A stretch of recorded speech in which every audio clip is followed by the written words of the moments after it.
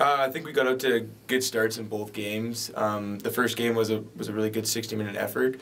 The second game, we got a good start again, and then we kind of slipped off in the third there, as people would notice. But we got a big goal from Baker there, and we came back and ended up winning that game. I think just working on special teams is going to be big, I think, for the U of A. So definitely having it that weekend, it was a good weekend for us to work on them coming into this series where they've been sitting at home and we've been working on them in practice and stuff. So I think that's going to be a big part for the next series here. That game was just it's smart plays. I mean, we just limited our turnovers, try and play in their end as much, move pucks north, and you got to stay out of the box with them. They got a good power play, so it's going to be smart and hard hockey against them.